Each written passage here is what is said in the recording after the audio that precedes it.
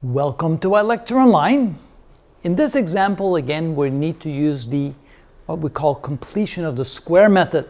And when we're dealing with ellipses, it's a little bit more complicated than dealing with circles. So this is a technique we need to use. First of all, we're going to rewrite this just a little bit. What we're going to do is we're going to use some brackets and write this as 9x squared minus 54x, and then leave some space, plus 4y squared plus 8y, and again leave some space, equals minus 49, because we want to move the 49 over to the other side. Now before we complete the square, we should factor out something if we can. In this case we can write this as 9 times x squared minus 6 times 9 is 54, that's 6x, and then leave some space right there.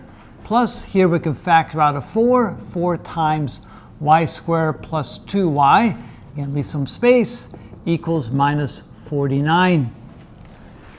And now we can go ahead and complete the square. To do that, we take half the middle term, square it, and add it here. And of course, if we add it here, we must add it there as well. And we need to do it for both x and y. But let's do it on the side so we see how that's done. So here we take the middle term, minus 6, divided by 2, and we square that, which is equal to minus 3 squared, which is equal to 9. So that means we're going to have to add a 9 there. And I think I'm missing some parentheses, ain't I? So I need some parentheses here, some parentheses there, right there. That's better. Looks better. For the other one, we take the number 2, divide by 2, and we square it, which is equal to 1 squared, which is equal to 1. So that means we need to add a 9 here, plus 9, and we need to add a plus 1 there. But of course, if we do that to the left side equation, we must do it to the right side equation.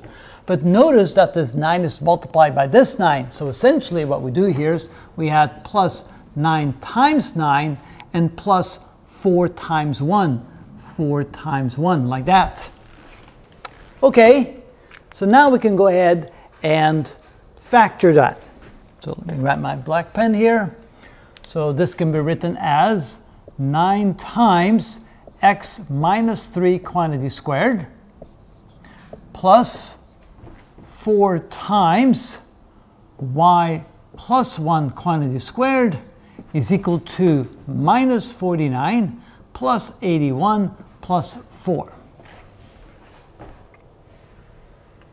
See, that's 85 minus 49, that's 50, that's 36. All right, so this can be written, let me come over here and continue on this side. So this is 9 times x minus 3 quantity squared plus 4 times y plus 1 quantity squared, which is equal to, when you add all that up, you get 36.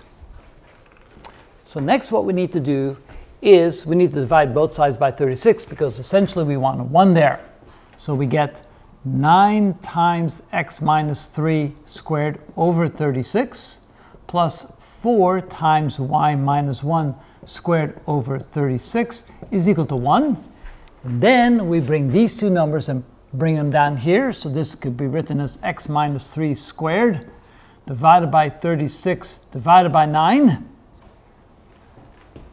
plus y minus 1 squared divided by 36 divided by 4 is equal to 1. You may wonder, well, how can I do that? Well, let me show you. In reverse, if I divide by a fraction, that's the same as multiplying by its inverse. So the 9 would go back to the top. So you can see that's clearly the same thing.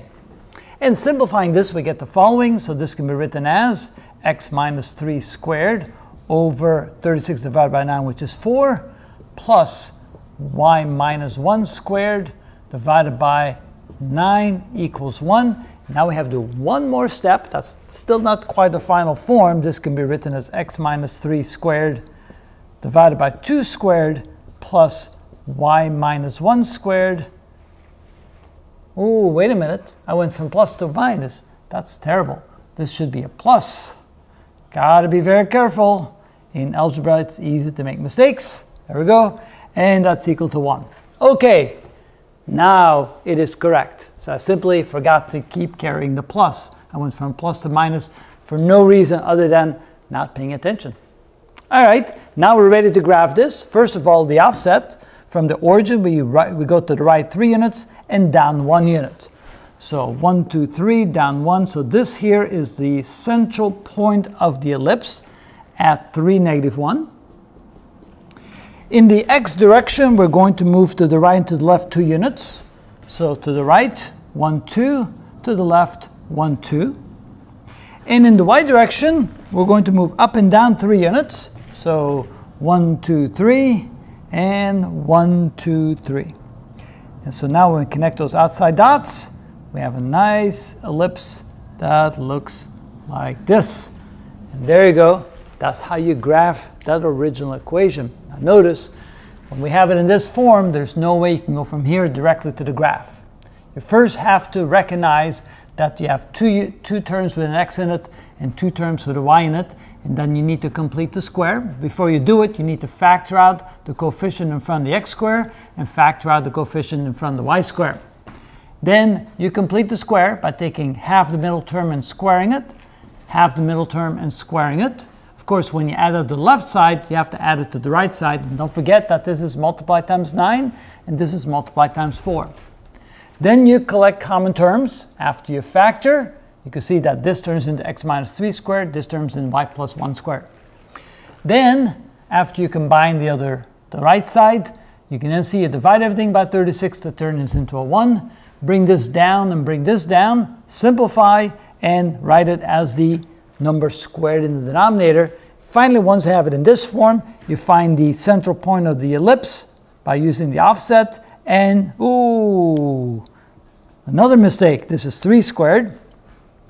And then you move to the right, and left 2 units, up and down 3 units to find the other 4 points on the ellipse, connect the dots, and you have yourself an ellipse. And notice how easy it is in algebra to make mistakes. I made one over here by not carrying the plus, and I made one here by not turning 9 into a 3 squared. So not paying attention in algebra can be very costly. And there's a couple examples of what to be careful for. So that is how it's done. Lucky. Lucky that I caught them, huh? Yes. Got to be careful every step of the way.